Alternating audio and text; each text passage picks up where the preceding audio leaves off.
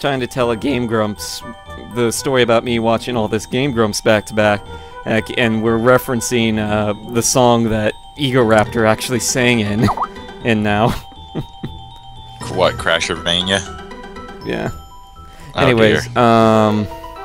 Anyway, so I'm watching all this Game Grumps stuff, and shit. Now I can't remember which one I was gonna say.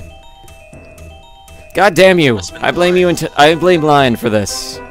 That sounds like a good strategy. Blame Lion for everything. I've been practicing. I can see those who can't see themselves. Well, I can kind of tell where I am because I got a Pokemon following me everywhere. Yeah, that kind of defeats the purpose. Okay, of now it's headcanon. That's headcanon for me. The channel that you realized what was going on. You had Seabiscuit spray ink all over you. Oh. You know that? Considering that we are named Corona and this is a drinking game stream, that is the best idea ever. Oh, I just... Okay, I finally remembered what my story was going to be.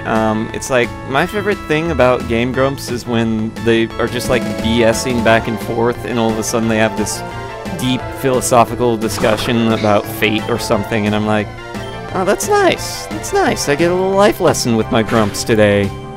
It's like the prize and size of the cereal box. It's like you get some grumping and you get a life lesson. And Seabiscuit just died. But are you Grump, Shin, or are you not so Grump? I would have to say I'm probably not so Grump, to be honest. I'm a pretty